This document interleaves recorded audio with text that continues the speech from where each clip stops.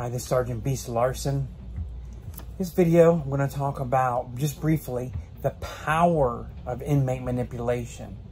In this power, our book, Officer Perception, Surviving Danger, by Timothy Amdahl and myself, Steve Larson, we talk about the mind and the power, the games they play, how inmates try and totally control you. And once they have that little bit, that little inch, you know, they're going to take more than a mile. They're going to take your life. They're going to take your livelihood, your family, your home. And this is what I mean. Last night, my wife and I watched the Susan Smith story.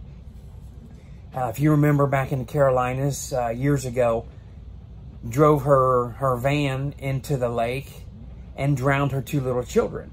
When she got into county jail and into prison, she immediately began to manipulate other inmates and the guards. And the big part of the story was the Captain Alfred Rowe. And it's disgusting. I'm going to say this. I'm very disgusted. I'm upset. I'm mad. I'm pissed off. Here's a captain that transfers to a female correction facility.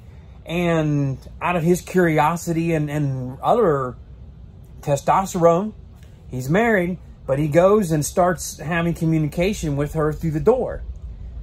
Captains don't normally walk around having communication with people through the doorway and allow inmates to have conversations with them whenever they want. Traveled all through Georgia on tax squad. We did searches, had a captain at our place at Hayes. People come to the captain's office. He just doesn't go down and stand in front of the door and start talking to them. You know, sergeant lieutenants do that. Unit managers do that. Captain doesn't do that.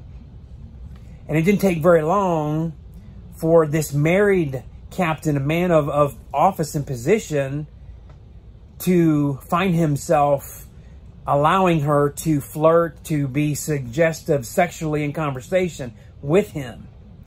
As soon as she did that and he didn't shut it down the very first sentence that was inappropriate, he was hooked. There was a recreation activity when it was done in the gym. She found herself alone with him. She told him she needed to give him oral sex. He let her. That was it. She had him. Here's how much power and control she had over him. He went on vacation shortly after that. While he's on vacation with his family, phone starts blowing up. Hey, we need you at the office. We got this and that going on. I'm not going to say the details on the video. That part's not important. When he gets back, what's important, they call him in and question him. He's had. Because there's other witnesses that corroborate her story.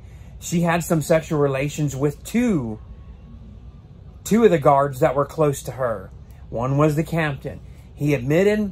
He was charged, found guilty, probation, put on the lifetime sex offender registry. She had him. She ruined him. As well as how she controlled the other. It's a great story to watch. The Susan Smith story. You know, and the guards that protected her. Watch that story. But here's my point. In our book, and I mentioned Officer Perception, Surviving Danger, we talk about the mind. How important the mind is that you have to not be controlled by inmates. Now, let me mention another book here by my good friend Anthony Ganji, Inmate Manipulation Decoded. It's on Amazon. It's available at Target, like our book is. Inmate Manipulation Decoded. I had the privilege in conversations with him last year to be able to get a copy and read it before final draft. It's an incredible book. Now, he goes in great detail what we have not, Tim and I have not done, and I've not done on detail in my videos. I talk about manipulation, but Anthony's book, Inmate Manipulation Decoded, goes the whole process from the thought, the idea in the inmate's brain, how they formulate this, who they pick, how they target them, how they deliver that initial conversation, how they set that little hook. And you think it's like, oh, it's just a little thing, it's a conversation, but you have to shut them down every time there's something said to you that can lead. They're hooking a little bluegill and ending up with a shark. His book will explain that. I suggest everybody buy his book as well and read that. These 2 books, buy them and read them. You don't want to be caught up. You don't want to be caught up. Now, some, it's not just catching them. You know, people that are life and they're looking for that hook to try and hurt the officer. How about the Tina Gonzalez story out of the county detention in California?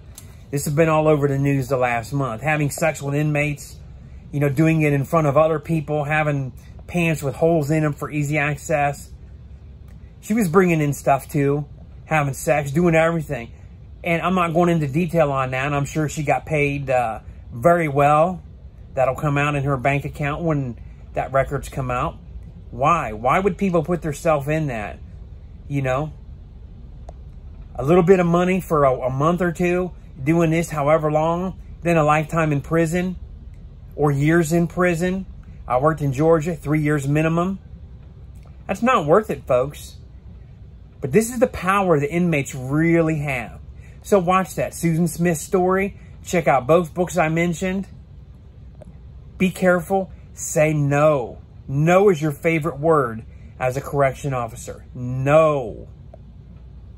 Sometimes you put an adjective in front of there like hell no, or some other words in front of the no. Absolutely no. No, walk away. Do not let that conversation go. Be safe. Be smart.